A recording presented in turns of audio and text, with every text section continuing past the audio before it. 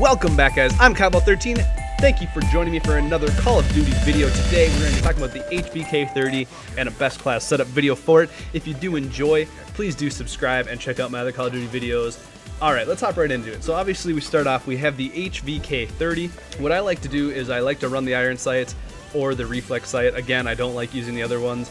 Maybe the ELO if you're unlocked it that far, but I haven't unlocked it that far yet. I don't like using the other ones because it tends to make it less accurate because you're zoomed in so much more. But the assault rifle, you know, you don't really need that. This is much more of a fast firing assault rifle. And so you can easily still shoot at range with the reflex or the iron sights. I like it a lot, and with the new patch that they just had a couple days ago, it's a lot more accurate, a lot less recoil, and you can handle it very well. Attachments I like to run are the grip for sure because it does have some vertical recoil, and then the quick draw grip because you can aim down sights a lot faster and hit your targets then. You could run a third attachment if you really want to, but I don't think this gun really needs it unless you want to run fast mags because it does, you know, it runs out of bullets pretty quick because it fires so quickly because it's the fastest firing assault rifle, I believe. Or you could run long barrel and that will double your ranges. For any range, it will double all of them, so you'll be doing more damage per range.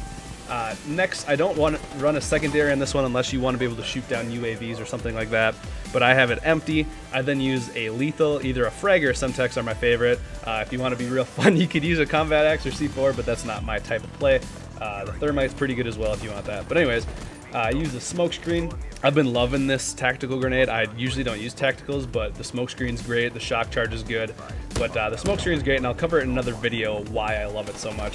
And then the perks for the last thing are definitely perk 3 slot is the most important. So you can either run Dead Silence or Awareness and Dead Silence, but I suggest always using Dead Silence. Footsteps are very loud in this game, and that's to make the game more tactical, more competitive, and so I would definitely use Dead Silent. Next, perk 2 slot, I use fast hands on like every single class because it's much more important to me that I can get my weapon up faster after sprinting.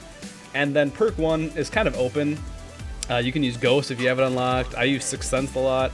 Right now I have Sixth Sense and Blind Eye on because Blind Eye is very important when people have those streaks up in the air, but definitely Sixth Sense or Ghost is probably this thing I would use in that slot. And then obviously the wild card for either perk 3 or perk 1, whatever one you're doubling up on. So if you do enjoy, try out the HVK-30, guys. It's a really good gun now.